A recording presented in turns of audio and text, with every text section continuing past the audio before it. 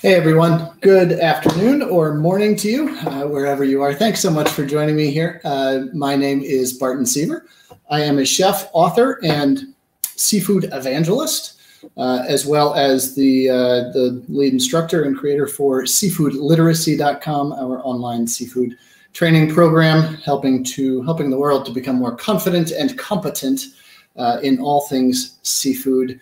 I'm joining you today from my home kitchen here on the coast of Maine, directly in the heart of small-scale local fisheries on a really pretty crappy rainy day. Some of my neighbors to the north are getting about a foot of snow today, which I just reject. I'm ready for spring and the fisheries and delicious things that come with it.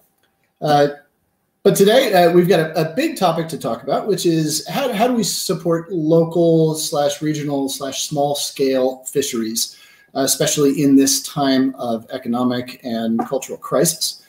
And we're going to wind around a little bit, talk about a number of the contexts of the global seafood industry, but then also just end up really, well, where all matters at the end, which is on the plate. So a couple of notes at the beginning.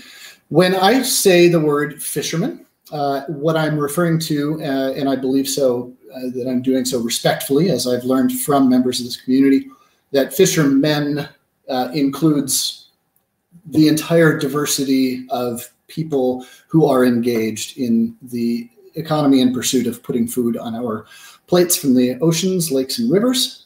And so when I say the word fisherman, please know that I use that in an inclusive way.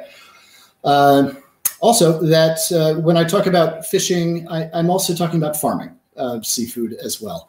Aquaculture is a whole different topic that's worthy of several days of content, but please know that when I think about seafood, I think about, well, everybody involved in its provenance and production and all of the different means by which it comes to us. So thanks again for joining me. A little bit about myself and my path, how I came to be in front of you today. So I was born and raised in Washington, D.C., and spent a lot of my summers down on the tributary of the Chesapeake called the Patuxent River. And there I spent my entire days in the quest for food, running down the docks, pulling giant blue crabs off the pilings, fishing for stripers and bluefish, spots, rays, croakers, porgies, I mean, you name it. There was bounty in those waters, and that became my baseline. Ever since in utero, literally, my mom and dad were taking me down to the very famous Maine Avenue Seafood Wharf in Washington, D.C., the nation's longest continuously operating seafood market. So seafood was just a big part of my life. It was a big part of our diet. It was kind of how I understood the world. I was fascinated by the stars and the sky and astronauts and all sorts of things that young kids are, but I was also an avid reader of Yul Gibbons, the great forager. And as much as I was interested in what was up there, I was also really interested in what delicious might be underfoot or under wave at any time. And that's really driven my career, and that passion for seafood and all of the flavors, textures, aromas, colors, narratives, seasons that it brings to us has driven my career. And I've been very fortunate to live and work all over the world in great fishing communities. In Spain, I lived in Morocco for a while, where I worked as a fisherman, done a lot of work in the Gambia and Senegal in fisheries, and worked as an explorer for the National Geographic Society, and I got to travel all over the world, and it was pretty cool. If there was water and fish there, I had business there. And it truly is a delicious and interconnected world. But I was in Spain working in a little restaurant when a chef named Jose Andres, a chef who now just goes by Jose, like Prince or Madonna. He's earned that status for his work. If you're not familiar with him, check him out at World Central Kitchen. .org. He truly is a hero, elevating our entire industry and the power of food. But Jose called me back from Spain to come and run one of his flagship restaurants in Washington, D.C. And it was really Jose that taught me that a chef is more than the sum of the ingredients that we put on a plate, that we are interconnected to community, and the decisions that we make have far-reaching ramifications. But not just in a guilty way, hey, chef, behave, make the right decision, but also in, hey, chef, man, wow, what an incredible platform you have in order to create positive change. And at that time, this is the early 2000s, late 1990s, we were really beginning to get interested in, well, the role of chefs as providing nutrition, sustaining the people who came through our front door, providing them healthful meals and entertaining, safe spaces. And I really took that to heart. But I also began to really understand that it's not enough to just sustain the folks at the front door. You have to sustain the folks at the back door, too. The people who make the food you serve possible. And so with that, I got very interested in sustainability, following in the model of the advent of, or the reemergence of farmers markets and the great trends that Alice Waters and other chefs started. But with sustainability in the early days, it was really kind of about just demanding sustainable production from the fishermen, that it was sort of seen as it was their responsibility to make it sustainable, and it was our responsibility as consumers and chefs just to ask for it. But it's a lot more complex than that. We have a big role to play in this as well. And I think part of the problem about putting all the onus on the fishing communities was that it became very easy to vilify them. If overfishing is the problem, if depleted oceans are the headline, well, then what's the solution? Duh, it's underfishing. It's removing the human presence from the oceans, right? Well, no, actually, it's far more complicated than that. And we as consumers have a really big role to play in that. And that's really the thrust of what we're going to be talking about today. Our coastlines in America, and I'll just keep it to this country, but these ideas expand to many national borders. These coastlines are a connection that we have back to our very origin story. I mean, it was upon the backs of cod that this nation was founded, and the men and women that fished them. It was our first economy by which we took our steps towards economic and political freedom. But we turned away from the tempestuous waves of the North Atlantic and began to, well, explore a different ocean, one that rippled with amber waves of grain as we turned westward and went inward. And I think to a large extent, we began to forget and lose connection to those rural coastal communities, to the fishing communities. And what happens there is that we've just lost that connection. And now seafood just seems to come from somewhere else, as though it's just from away. And well, to a large extent in America, to a huge extent, it is. 90% of all the seafood we eat in this country is imported. Now, that in and of itself, imports are not a bad thing. But what we need to do is find a balance and ways to support everybody that is producing sustainably produced seafood and get more of it on our plates. So the bottom line is in America, we understand like the small American farm, the amber waves of grain, the rolling plains. We get that. We understand the undulating hills bathed in autumn splendor, setting sun with the red barn with the paint fading and the White House paint chipping the picket fence. And like, hot damn, we get this. We understand it. We see ourselves in that American iconography. But if I ask you to close your eyes and picture a fishery, so often people lack that connectivity. And they might stand on a dock and gaze wistfully out at the wine dark sea, thinking as though a fishery happens elsewhere. But to understand a fishery, you stand on that dock, yeah, but you turn around and you look at the mortgages and the quality of education and the opportunity for a daughter to follow in 6 generations of bootsteps to take helm of the lobster boat that's 300 feet away from me right now. That is a fishery. It is the sum of the labors and aspirations of a community. And when we begin to understand a fishery as such, we begin to see ourselves, our own desires, our own values reflected in the work of the men and women that bring food to our table. And in this time of crisis right now, we've become really keenly aware of our neighbors. We've turned our attention again to the microclimates in which we live, and we're beginning to understand how much we rely on each other. And how much we rely on fishermen is amazing, because without them, we would have no access to the ocean. I mean, it's fine and great to sit on a beach and gaze out and see a sailboat on the water, but that's like going to the circus and just sitting outside the tent the whole time. It's not until you go in, dive deep, that you understand the carnival of life that is there. But fish are not just for our use. Fish deserve to exist for their own sake. They're part of an ecosystem. And so it's a responsibility we have to fish sustainably, to support those sustainable producers and economies. And what's great is that we've proven that we can fish and farm sustainably. We've proven we can do it. And so now we know that we should, and we know that we can invest our dollars in creating systems that we want to see. And with that, I'd love to turn it over to a great friend of mine, Ben Martens, also a neighbor. He's the head of the Maine Coast Fishermen's Association, and I'll let him tell you a little bit more about himself in a short video he's supplied for us. So, Patrick, if you would, take it away. Hi, everyone. I'm Ben Martens. I'm the Executive Director of the Maine Coast Fishermen's Association, and we're an industry-based nonprofit. We work with local fishermen throughout the state of Maine who are coming together to fight for sustainable fisheries and the future generation of Maine's fishermen. And so I really appreciate Barton's invitation to talk a little bit about our organization and really the fishermen that are at the heart of it. They go out every day trying to chase down seafood, scallops and lobsters and groundfish, all kinds of things that are tasty on the dinner plate.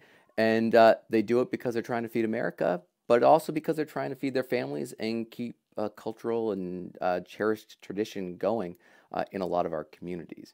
Maine is a state with a lot of coastline, and as you head further east along our coast, the communities rely more and more on the fishing industry to survive. So it's not just about our history. It's not just about making money. It's not just about feeding people, but it's really about our future too.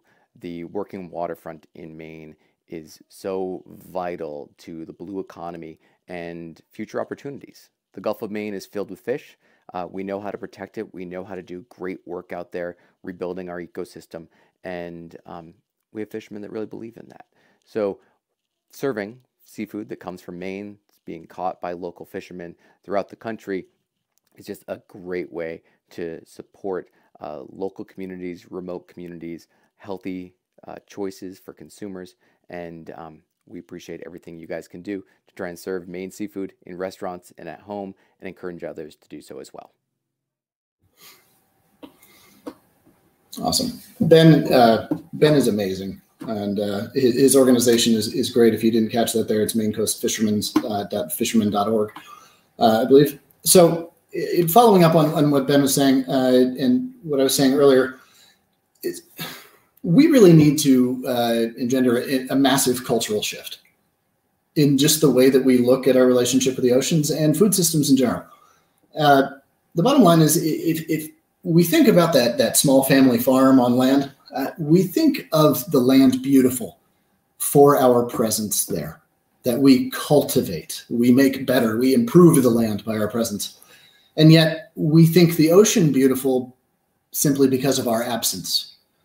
And we need to change that. We need to begin to understand that fishermen and farmers are stewards of our environment. They are the connectivity. They are the key to healthy ecosystems in terms of a constituency that cares, that interacts with, and has a vested interest in sustaining what sustains all of us. And the bottom line is that in this planet, we need seafood. We have a growing population. We're running out of arable land. We're asking the very tough question of how are we going to feed 9 billion, 10 billion people on this planet? And a really good part of the solution is to look to 71% of the planet that is ocean. I mean, it's pretty obvious, really. But we also need seafood for many reasons. When it comes down to personal health, there is very little that we can do in terms of diet. A plant-forward diet that we eat, portions of seafood regularly is one of the surest ways that we have in order to ensure our own health. When it comes to the choices we make for that center of the plate protein, let's not think about seafood in a vacuum. Is this seafood sustainable or not? Let's think about it in terms of what are the other center of the plate ingredients that we use. Beef, pork, chicken, lamb, veal, turkey, what fills the American diet? Well, bottom line is an overabundance of those in our diet has made us sick. And quite honestly, an overabundance of that in our diets has also led to some really disastrous environmental circumstances. And when we look at how do we feed 9 billion people, well, we need to look at efficiencies. And seafood, things that float in the water, are just simply more biologically efficient than you and I and a pig and a chicken who are busy keeping our blood warm and fighting gravity, growing big bones and muscle to fight atmospheric pressure. There's a lot of land that's needed to grow feed for those, a lot of fresh water use.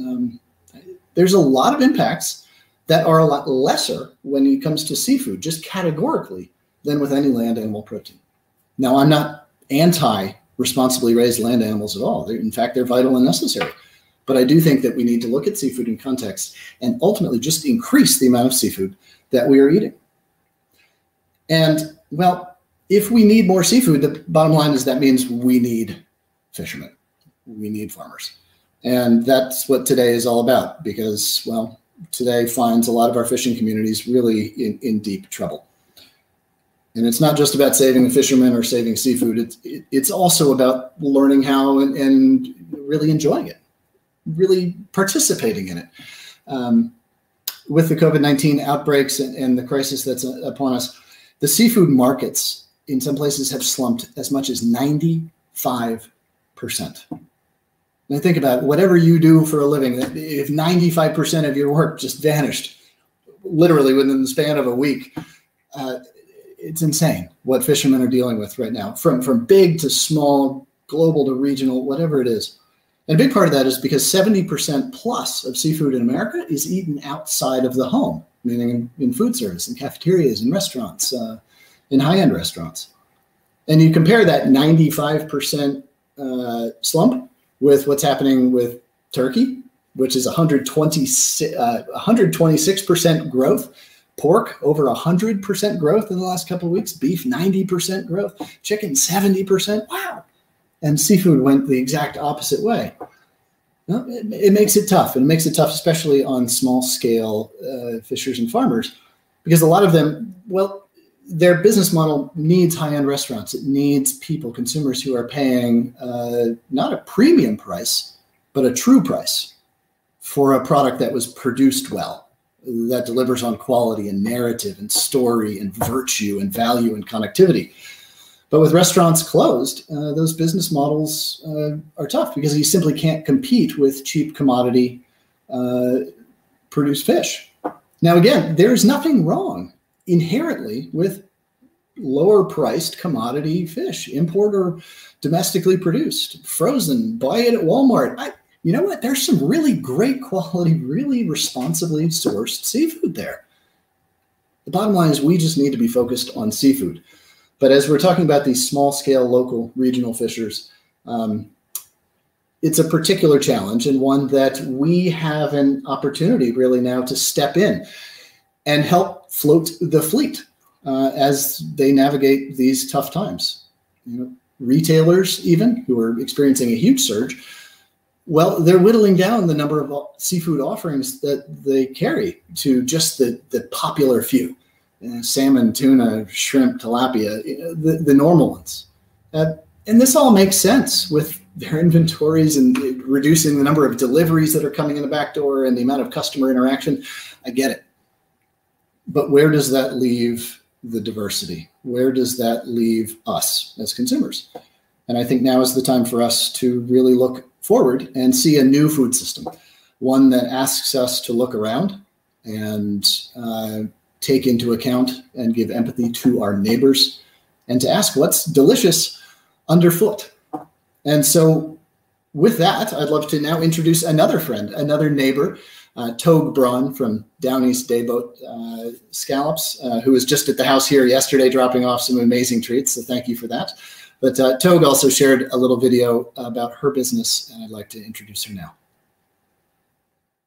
If you're lucky enough to live along the coast, then you should be buying your seafood directly from fishermen. If you can't do that, then you should be working with a fishmonger that connects you as closely as possible with fishermen, because you're going to get a much better product and the fisherman is going to get a much better price. You should be aware, though, that you might think that it would be less expensive to do this, but sometimes it's going to be more expensive. And that's because the traditional seafood distribution system is really efficient at delivering quantity. There are many steps between the fisherman and the consumer, but things move fairly quickly. Each link in the chain wants to move as many pounds as possible. It's all about quantity. And it's good at getting you really cheap products sometimes. You can get frozen tilapia for $5 a pound at Walmart, and if that's what you want, that's great. It's an inexpensive protein, it's healthy, you know, that's fine. But if you want to really taste pure, fresh, delicious seafood, you need to work with someone that's got a different type of model. I have one at Down East Dayboat. I don't have a warehouse. My scallops stay on the ocean floor until you order them.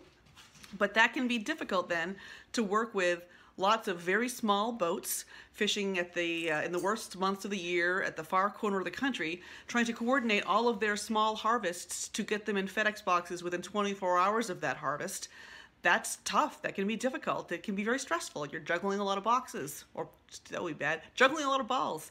And so you're going to pay a little bit more for that product, but you're going to taste the difference. I have customers that repeatedly tell me, oh my God, Togue, I had no idea that scallops could taste like this. And it's fun to hear that. It makes me happy, but it also makes me sad to know that most Americans have never tasted pure, fresh seafood because the traditional distribution system can't provide it. So be aware. You should buy directly from the fisherman if you can, and if you can't, you need a fishmonger that really is going to connect you to the fishery. The fishmonger you work with should be able to tell you the name of the fisherman that harvested the product, the bay it was caught in or the area it was fished from, and when it was harvested. If they can tell you all of that information, then you are probably going to get a really good tasting product, because that guy's probably more focused on quality than he is on quantity. So go out, buy more fish from fishermen, from reputable fishmongers, and you'll be good. Togue is amazing. She is an all-star who I've long admired, long before I met her. I admired her from far, and now I'm lucky to count her as a neighbor. So myself, Ben, Togue, we've made the case for why fisheries matter, why small farms matter, why seafood matters. So, well, let's turn to cooking, because ultimately that's what seafood is. It's dinner, right?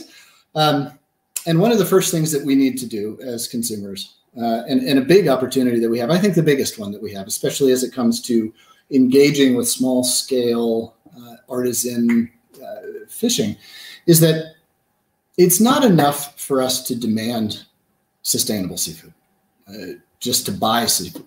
We have to also behave sustainably, because we are a significant part of the seafood supply chain. We're the end goal, right?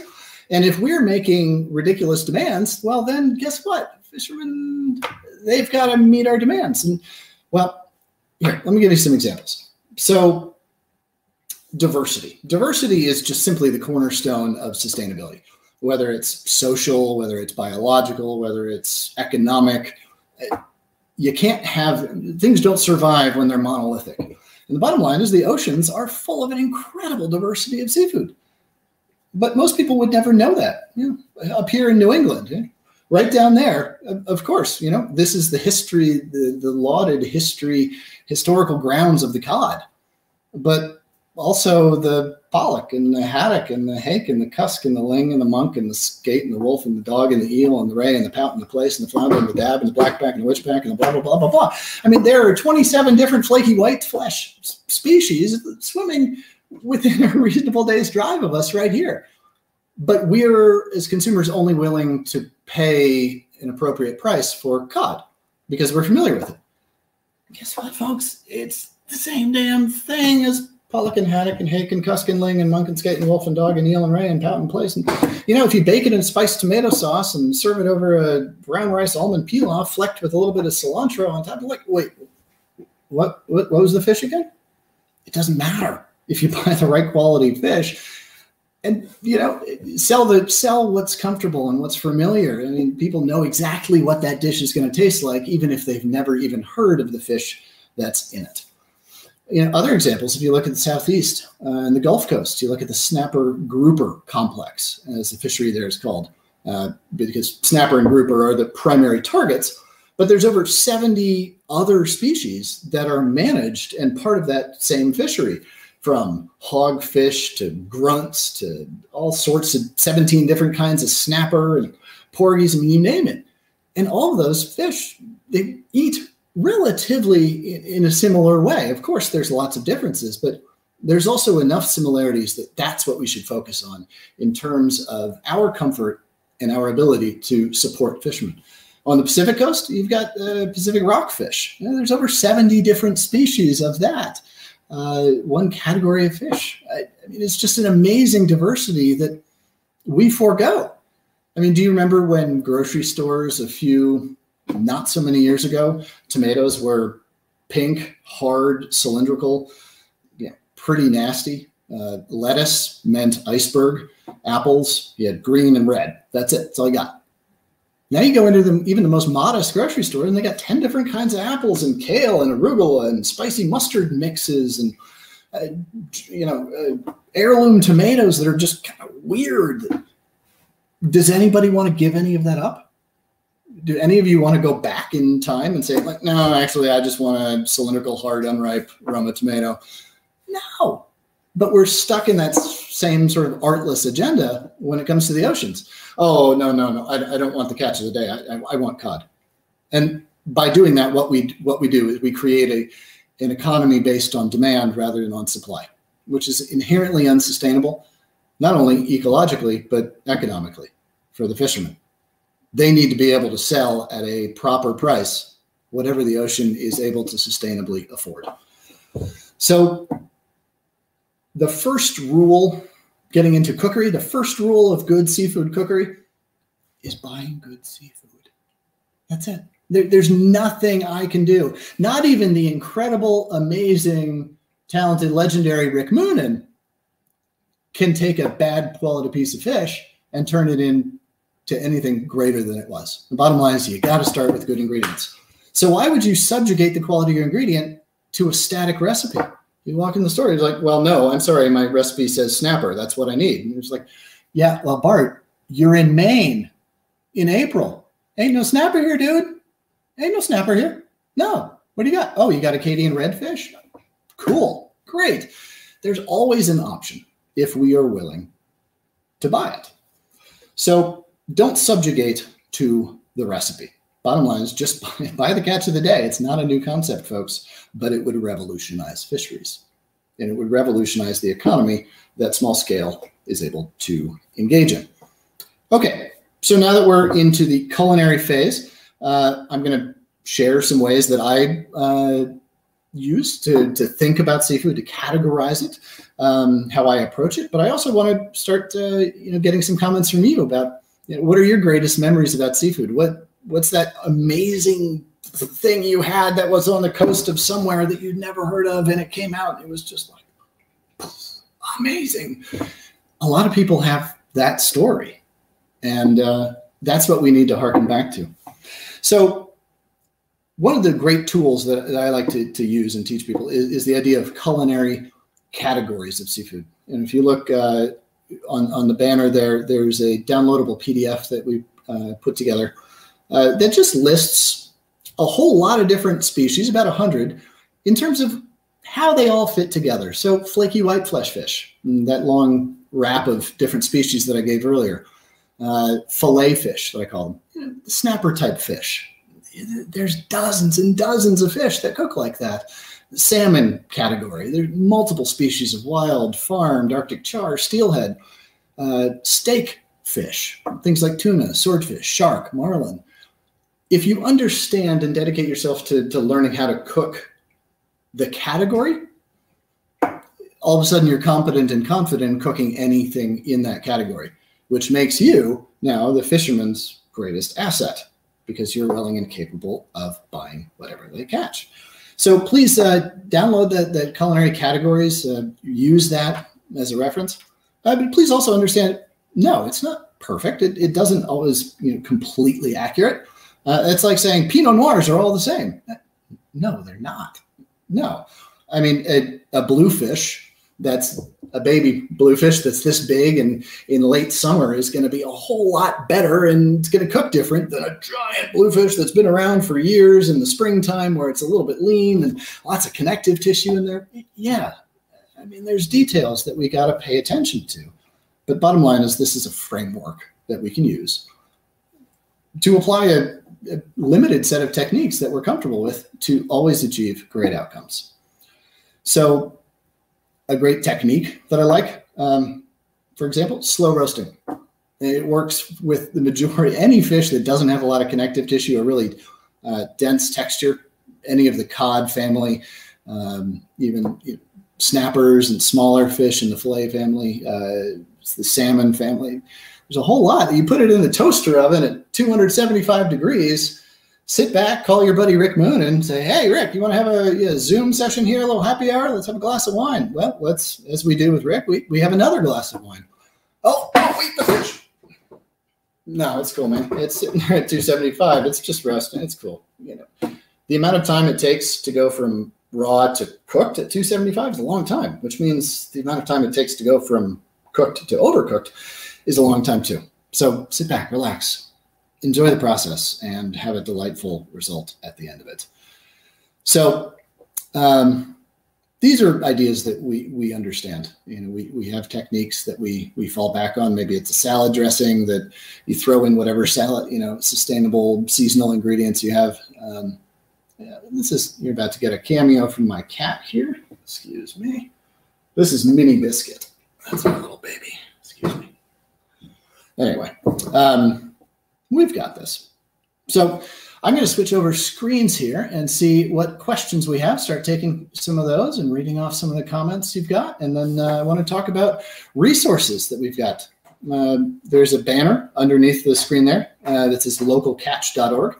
If you're looking for a way to connect to small-scale, local, regional artisan fisheries, you're going to find an incredible resource there of men and women all over the country that are creating really just a new economy. But before we get into more resources, let's go to some questions. Hey, look at that. There's my buddy Rick Moonen. How amazing and diverse will our oceans ecosystems look like after the smoke rise from COVID?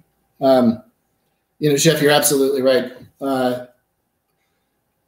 We hear a lot of bad news about the oceans that, fish are depleted, overfished, and the oceans are empty. But bottom line is if you give them a break from fishing, admittedly, the human presence is very impactful. And if you give them a break, fish rebound very quickly. Nature is incredibly productive and wants to fill the void. And we have countless examples of this over history. If you look at World War II, the period there, when there were U-boats patrolling the waters, like, I ain't going fishing. No. And everybody's focused on the war effort. Well, you start looking at the stock, the amount of fish that were in the water after that period, it rose dramatically. Another sad example is the Deepwater Horizon spill in the Gulf. After that, when fishermen were devastated, put out of work in a terrible way, one silver lining of that was that the fish rebounded, and there was huge bounty of it there afterwards to celebrate and take part in. So, Chef, I think we're going to see a good bit of that resurgence of natural bounty, but unfortunately, we're also going to see an incredible amount of attrition and small businesses. We're going to see, even though there might be more seafood out there, I think there's going to be less ways for us to access it. Less of those mom and pop, small husband to husband businesses, whatever they are, that bring it to our table. And well, that's what we're here talking about today. So, hey, Chef, thanks. I really appreciate you showing up today. It's a nice honor. All right, another question from Jay. Hey, Chef, I was a first graduate of the Rouxbe Seafood Literacy Program. Awesome. Thanks, Jay. We inquired about the Coastal Culinary Academy up in Maine, designated for groups. So thanks for your question, Jay. The Coastal Culinary Academy is and augments the online course, and that is we offer immersive, deep dive fishery training programs, 2.5 days up here on the coast of Maine, where I can show you just about every aspect of the modern seafood industry with a couple of exceptions. Dive deep into the history as well as look forward into the future, all while learning, meeting Togue and Ben and Steve Train and all sorts of other just incredible charismatic characters on the coast of Maine, and really learning and creating your own narrative about what seafood means to you.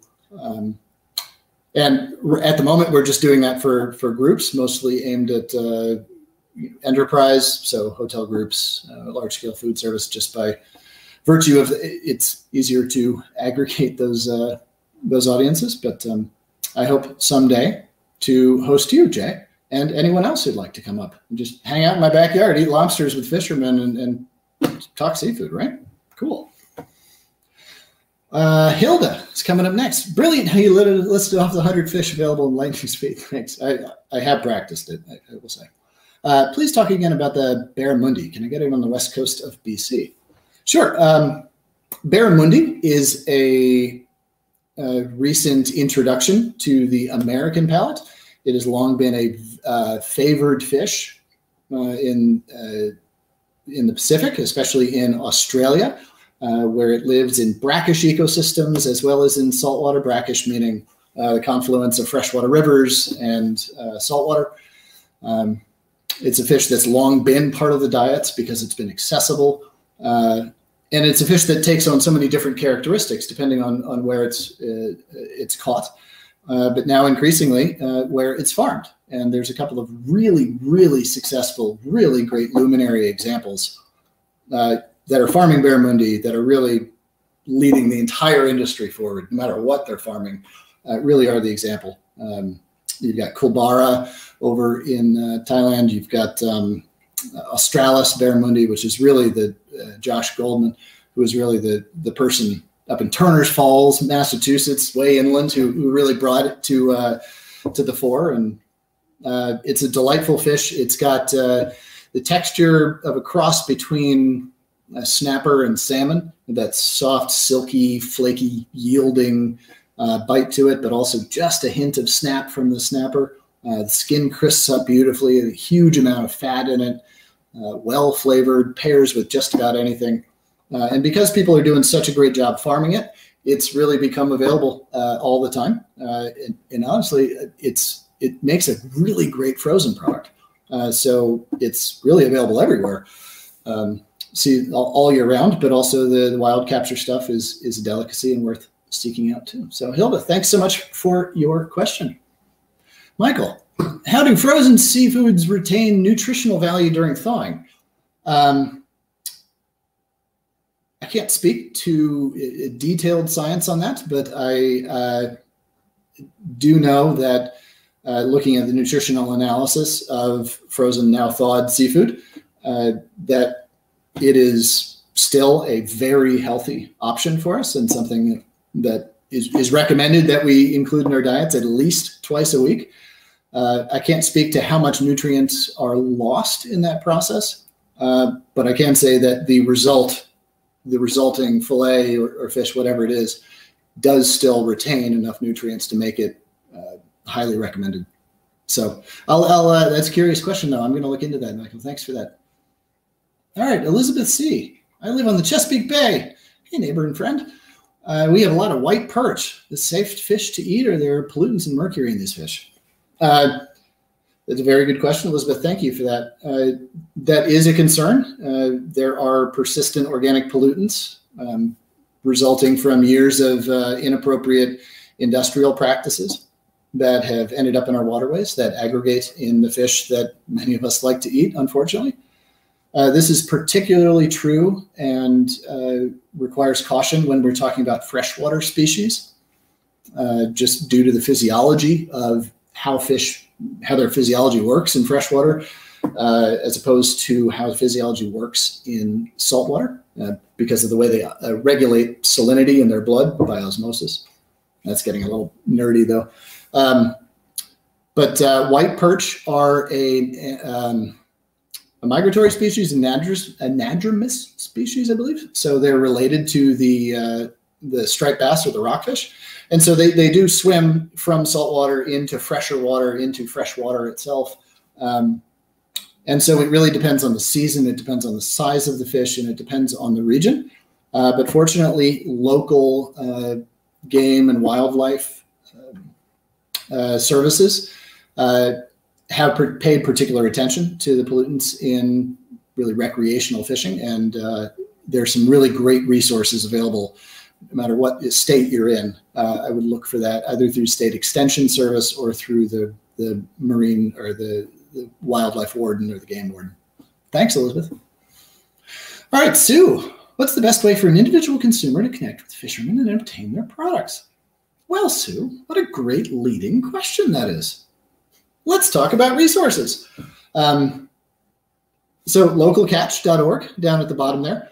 That is a really great aggregating site put together and run by another friend and neighbor of mine, Josh Stoll, at the University of Maine, who's really had a brilliant stroke in terms of understanding the need for that sort of clearinghouse.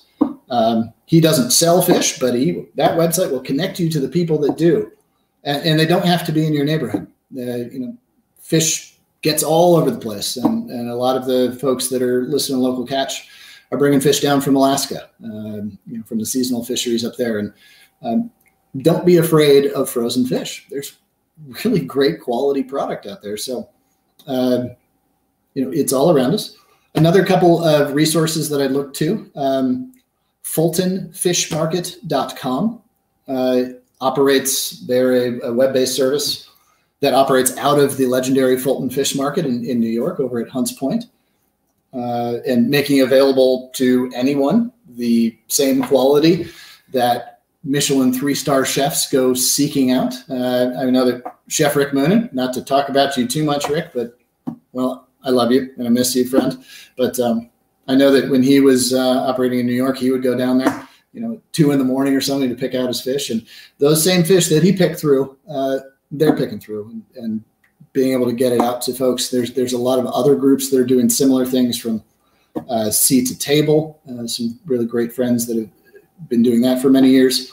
There's a program, Dock to Dish, that has been that started off in Montauk in New York area, but has now been replicated in the DC Chesapeake area as well as LA through some incredible chefs, Michael Cimarusti, who's a hero of mine, Kyle Bailey over in DC as well. So Dock to Dish, I'm not exactly sure what they're doing at this moment in response to the crisis, but definitely check them out. And then since we announced this webinar, I've been getting a huge number of emails from folks that are working diligently to answer this crisis.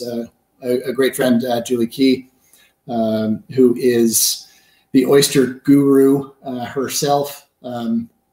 She has a great website called In a Half Shell blog. She is one of the, I would say, leading 2 oyster experts in this hemisphere, the other being Rowan Jacobson. But Julie is truly a talent. And she was telling me that she put together a site called oyster.guru/shop. And we can put this in an email and send it around to everybody registered. But she's working to aggregate a list of all of the small-scale oyster farmers that are sending out their product direct to consumers. So that's a great one. And as more and more of these efforts come across my radar, I think I'll put them in an email and make them available as a resource. But yeah, there's a lot of people trying to figure this out. And yeah, another great one is my good friend's fishchoice.com.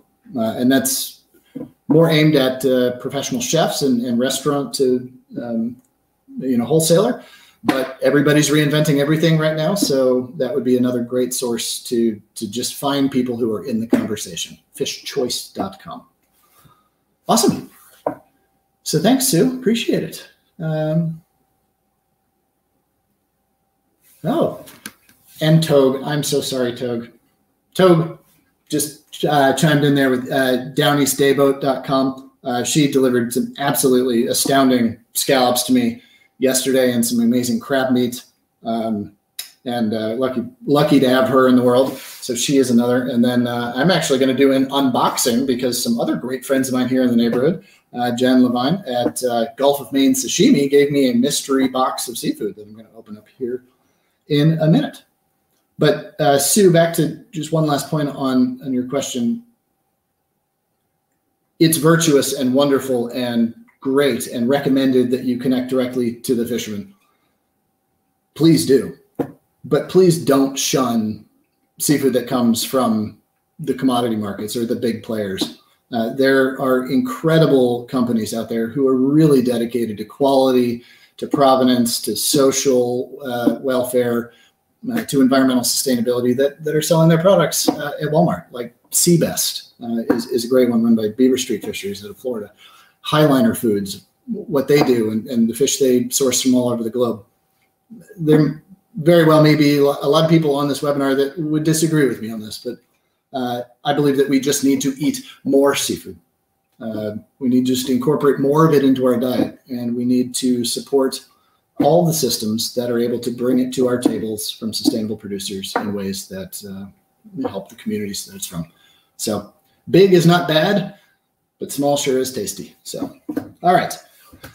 Next question. Let's see, Manish, I believe. I hope that's the way to pronounce it. What's the best way to make fish in gravy? Well, it depends on your definition of gravy, whether you're Southside Philly Italian by heritage and gravy means red sauce, or whether you're up here in Maine and gravy means thick brown viscous liquid with cheese curds in it. No, wow, there's a lot of different ways. But basically what you want to do is, because fish cooks so quickly, that pay attention to and put the time in to develop the flavor in the gravy. Let it simmer. Put the hard herbs in there like thyme or rosemary, bay leaf. Let it simmer down slowly. Take the time, if you're thickening it with a roux, to really cook out that flour and toasted butter. Give it that nutty richness to it. Use good quality milk that just really tastes like something if you're going to make a bechamel type gravy. So get your sauce good first, and then put your fish in it. And you know what? Let it cook real slowly. And then I would even recommend that then let it cool down, put it in the fridge, and eat it tomorrow when you reheat it very gently. There's something magic about the way that ingredients incorporate overnight. I liken it to, people will give you advice on marriage. Never go to bed angry. Let's put it honestly, makeup sex, keeps relationships going, right? Well, to me, like letting a stew rest overnight in the fridge before reheating, it's just like that. It's just going to make everything better. So, wow, I just said all of that. Okay, so, all right. So I'm going to do an unboxing here as I answer another question. So I'm going to adjust my camera. I'm also going to do a little bit of self-promotion here because, well, I put together a lot of resources for chefs and home cooks, anybody, to get more engaged in seafood. And I write books. I've written 8 books, just published one called The Joy of Seafood. But I also published one on sea greens, which is what I call seaweed, except seaweed is what my brother threw me into at the beach and held me under the water. And, it's just kind of like bad memories, but sea greens. Oh, that's how we eat them. It's how we incorporate them into our dishes. So let's just call them that. A couple of straight up cookbooks. For Cod and Country is my first one. To If by Sea, this way, is another one. And then one that I think is particularly germane and relevant to this conversation here today is American Seafood. And this is a deep dive anthropological and social and culinary history of every single species landed in the United States. Going all the way back to the founding of this nation, all the way up through the present day. Is richly illustrated with a photo essay, just trying to make that connection. We go to a farmer's market and we understand the virtue and value of the woman who's worked so hard to produce this beautiful tomato or peach for us. But we lack that connectivity and that storytelling, that narrative about seafood. So I tried to put it on paper so that we can have this as a reference. And while it's not a cookbook, it certainly will tell you how to think about any species you come across that's caught in our waters, and give you some competence to put it onto the plate. And then also this very platform that we're on right now, Rouxbe, our course, seafoodliteracy.com. It's a very accessible 15-hour course. You can drop in and out of it whenever you want to, take it at your own pace, but it's really meant to teach a total literacy, fluency, competence, and confidence in all things scaled, salty, and shelled. So with that, I'm going to start the unboxing, but also get to some more questions. So, Nicholas, the most sustainably farmed seafood seem to be omnivorous or herbivorous, fish such as carp and tilapia, farmed eaten primarily in other parts of the world. I would say true to a large extent. The U.S. has an appetite for more unsustainably farmed shrimp, fish. How can we become more sustainable? Well, Nicholas, you're absolutely right in that just because we can farm a species doesn't necessarily mean it's the right species to farm en masse. That said, we're learning how to farm salmon very sustainably, to the point now where it's industry leading. I mean, inspirational how much that industry has changed and evolved and grown. And I'm going to bring up my friend Rick Moonen again here. He himself, he's got some great content online about the sort of the narrative arc of his learning journey about farmed salmon. It was a product that, they made some mistakes. It wasn't a great product, but you know what? The first net pen went into the water about 50 years ago. 50. I mean, cars were unsafe at any speed 50 years ago. A computer the size of the Pentagon 50 years ago couldn't do what my iPhone in my pocket can do now when I'm not even paying attention to it. Industries advance and evolve. And aquaculture is an industry that we are literally inventing in real time. The last time we got to invent a food system was 10,000 years ago when we first planted the seeds of modern civilization in agriculture. And now we've got aquaculture. Literally, we are the architects of it in real time. But to your point, there are species that farm better, that are just better suited to being in captivity or to the economics of farming, or who naturally eat a diet that is less resource intensive. And we need to be looking at those species, but it's not always just, hey, should we be eating more carp? It's also, hey, how can we innovate what those fish are eating? And salmon, for example, farm salmon have long been dependent wholly upon anchoveta and other small silverfish that have been caught en masse and then milled down and reduced to feed. But now a lot of those fish oils and fish meals are being replaced by algae that are being grown that deliver the same incredibly high omega-3 content, quality of the eating experience in the fish, deliver on cost, but certainly deliver on the environmental standards, but also deliver on animal welfare. This is not just feeding a cow corn, which cows are not set up to do. The salmon, the fish that are fed this it is in harmony with their own physiology. So we humans, we're pretty innovative, interesting, creative people, thinkers, and it's pretty exciting what's happening. But tilapia, carp, catfish, great industries that we have in this country are really good options that just inherently lend themselves more towards sustainability principles. So in this box from my friends at Gulf of Maine Sashimi, I've got, thanks, Jen. And that's awesome. I got a bag of scallops. They're probably out of the water just a few hours.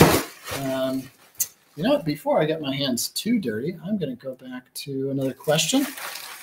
All right, Megan. Chef, I personally love the humble sardine in all forms. My husband refuses to touch them. Do you have any way of preparing them for the squeamish? If you're talking about fresh sardines, there's a lot of ways to do it. I like to fillet them and marinate them in a little bit of vinegar. That tempers a little bit of that robust flavor that they're so lauded for by folks like yourself and not by folks like your husband. that helps to temper that flavor. Smoke is also a really great balancing act. So sardines on the grill are fabulous. And also adding a little hint of sweetness really helps to punctuate the richness of the flesh. So I like to serve them with a salsa of chopped parsley, fine diced shallots, and raisins or currants, bloomed in a little bit of lemon juice and olive oil. And just that sweetness, the slight crunch of the shallot and the herbaceousness of the herb really lifts the dish and makes it a lot more palatable. But if you'll look behind me, I hope you can see that here. You can see my collection, and this is not me hoarding fish here for the COVID epidemic. That's actually about the amount of canned seafood that we go through in a month, because my little 3-year-old kid squid, I call him, one of his very favorite foods is cans of sardines, which he calls baby sharks. Do, do, do, do, do, do. Hey, I just did that to you. Put that in your head.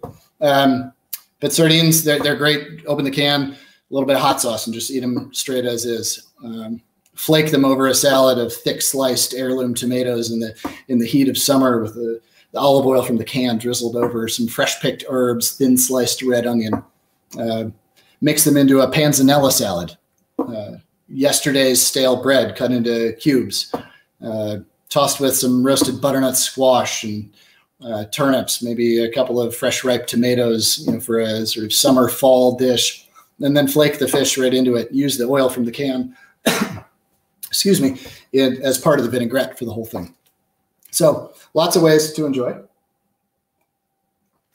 And something I'm going to pull out is, well, this is that's the original darling. How am I doing here? There you go. Look at the quality of that fish. So this is coming from my friends, again, at Gulf of Maine Sashimi. This is a hake, which is my very favorite of all of the cod family members. It's got this wonderfully quilted, delicate flake to it, very different than that big convex curved flake of cod, but still with all the sweetness and that beautiful sort of baked potato aroma that cod family have. And wow, that's a beauty. So yeah, I'm just going to touch my computer now with fish fingers. So I know we're coming up towards the end of time here. So anybody that needs to jump off, hey, thank you so much for joining me. I'll take a few more questions and keep unboxing here, but expect to hear from us about some further resources. I hope you downloaded that PDF of the culinary categories. I hope you visit our friends at localcatch.org, downeastdayboat.com, Gulf of Maine Sashimi, fultonfishmarket.com, sea to table, dock to dish, oyster.guru/shop, and fishchoice.com. So thank you there. I'm going to see what else is in this box. What else do we have? All right, from Mariana. I just wanted to share, I live in Portugal, a fabulous seafood country with 365 recipes traditionally for cod and all things. All my life, I've had the privilege to buy and eat the best fish almost directly from local fishermen. There's a lot of fish that never gets a big market. Local is the best way to taste it. I agree with you, absolutely. And one of the wonderful things about seafood is that, well, you know what? If I were to get on a plane and fly to the suburbs of LA, I'd find a Gap and a Banana Republic, and I'd find restaurants that serve chicken. But if I go down to the wharf down in LA or San Diego, I'd find fish that just taste like nothing up here that I have available to me on the coast of Maine, where the lobsters rule and cod is king. And well, seafood is of place. And one of the greatest treats that I have in my life is getting to travel around the world and taste different things. And some of the very best seafood I've ever had has been in Portugal, in the island of Madeira. Just some absolutely delightful limpets that I had there. But yeah, it's a great food culture. So thanks for sharing, Marianne. All right, Drew, what seafood distribution companies do you see being good stewards of the sea? Well, there's some smaller, by smaller, I mean $500 million companies like Samuels and Sons out of Philadelphia, You've got Foley Fish out of Boston, Red's Best out of Boston, Pro Fish, JJ McDonnell out of DC, Fortune Fish, Seattle Fish Company, Chicago and Denver areas, Santa Monica Seafood, really great companies that are doing incredible work and that have all joined together under the banner called SeaPact, SEAPACT. Look them up. Right now, the chair is a great friend of mine, Stacy Schultz from Fortune Fish. And this is a group of purveyors and vendors, wholesalers, processors that have gotten together to understand how in aggregate they can really not just participate in sustainability, but drive it. And they're really leading lights in the conversation. But, also Cisco, Performance Food Group, US Foods. Yeah, the big boys and girls in this pool, they're doing incredible work too. They know that sustainability is here to stay. It's not a fad or a trend, and in fact, it's good for their business too. People get this now, and the strides that have been taken by even the largest players is truly inspirational. So I would say that any reputable supplier of any size, if they're going to look you in the eye and tell you about their fish, it's probably somebody you want to be supporting. So I've got a whole monkfish tail here, 2 loins on either side. What I'm going to do with this, I'll take the purplish skin off. I'll simmer that into a beautiful, rich stock that is so gelatinous you can almost take a ball of it when it's cold and throw it against a wall. It's amazing. And then I'll use a little bit of that. I'll flavor that with bay leaf, paprika, some roasted garlic. And then I'll braise this down like a veal shank, almost like a monkfish ossobuco with that center bone sticking out. It makes an incredible presentation and a great way to use the whole fish. And, well, it's certainly a conversation piece as well. All right, so another question from Colin, second last question here. I find that some people tend to have a negative opinion about tilapia. Are there any pointers to give to prove the quality of tilapia? Yeah, well, Colin, here's the truth about tilapia. There's some really, really just not very good tilapia out there. That's raised in ways that cut a lot of corners and don't care, and they're just going for absolute lowest price. Nameless, faceless commodity product. And then there's tilapia raised by farmers who are revolutionizing what the fish can be, and who, in my opinion, have turned what is sort of a little bit scoffed at as a culinary ingredient into what I think is really, truly can be a compelling ingredient.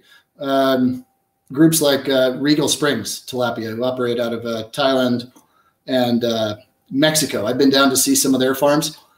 They do an incredible job, not only with the fish itself as a quality ingredient, but sustainability-wise, but also the work that they do in their communities to uplift and create economies there. And on the plate, it delivers, man. You take a little bit of fresh ginger, grated on a microplane, a little bit of panko breadcrumbs, tablespoon or 2 of butter, and maybe some chopped raisins, just rough chopped. Mix all that together into a breading and just lightly pat it onto the surface of the tilapia. Throw it in the toaster oven under the broiler, and whew, man. So bottom line is tilapia is a fish that has rightfully earned a bad reputation, but it is also a fish that in the hands of some producers is rightfully earning its keep and its position as really a great quality product we should be looking for. Thanks, Colin. Appreciate it. Do a lot of commercially caught fish get sent to China and other countries for processing and then come back here for sale? From ANT, yes, that's absolutely true. Just the cost of labor, efficiencies. A lot of seafood does get exported. That's caught here in America gets exported to places, particularly China, in a frozen state where it's thawed, filleted or further processed into whatever market form it needs to be, and then often refrozen and sent back to us here. And well, however much you sort of may lament that system, the bottom line is it is a result of globalized economies. I don't quite have a catch-all answer for is this good or bad. It has both aspects to it.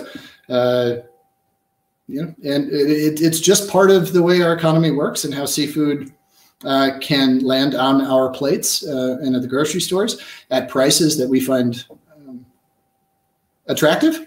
So yes, it's a reality. It's certainly not the only reality. There's a movement to bring a lot of that processing back onto our shores. Folks like my great friend Peter Handy at Bristol Seafoods here in Maine, and many others, Trident Seafoods, Fortune Fish in the center of the country, are making great strides to open processing facilities to deliver high quality products. So it's just kind of deciding where your virtues and values lie, and then finding the producer, processor that can meet that. But yeah. All right. So thanks, Ed. So last question here from Rob. Shellfish, how sustainable are crab family? I see so much snow and big crabs from the north, and many fishermen giving up their lives to get the crab catches. Very true. It's called the deadliest catch for a reason. Guys like Captain Keith Coburn, a friend. Yeah, it's a lifestyle. I mean, fishing across the board is the top, if not the second most dangerous profession there is. We've got to laud those who go down to the sea in ships to ply the wide waters and the wonders of the deep. They do that at their risk for our benefit. The crab fisheries up in the northern seas are, from what I understand, currently doing quite well. A lot of them are under sustainability management, whether it's best-in-class science and scientific-based management that we employ here in the United States as just, well, it's how we do things, to a product that's coming in as certified, coming from a certified fishery from the Marine Stewardship Council is another way to look. But yeah, those products are great. They come to us via supply chain. They're frozen on the boat. There's very little waste in the system once they get into the supply chain. They're certainly a luxury ingredient to many, but they're also available at the Golden Corral on the buffet sometimes. So, in fact, I think a brawl just broke out over the buffet in Florida or something. Anyway, the news we read on Facebook when we're bored at home quarantined. But crab is also, it's one of the most valuable fisheries in America. And not just snow and king crab, but also blue crab from around the country. Dungeness crab, of course, the legendary ingredient of the Pacific Northwest. Box crab, spider crab. The problem with crab, though, aside from the really big ones, is that the meat comes inside of a shell, and Americans don't tend to want to work too hard for it. But as a son of the Chesapeake, there's nothing I like better than cutting up my fingers on a little carapace of crabs as I sit there for 4 hours, just eating slowly, drinking beers, and just enjoying the bounty that we're so fortunate to have. So thanks, Rob. I appreciate the question. And it's the end of the question. So thank you all so much who are still with us here. Look for us to share a few more resources with you in the coming days. Check out my resources, American Seafood, the book, seafoodliteracy.com. Yeah, I appreciate all of you. And in these tough times, I hope that you can find opportunity to tell someone around you that you appreciate them.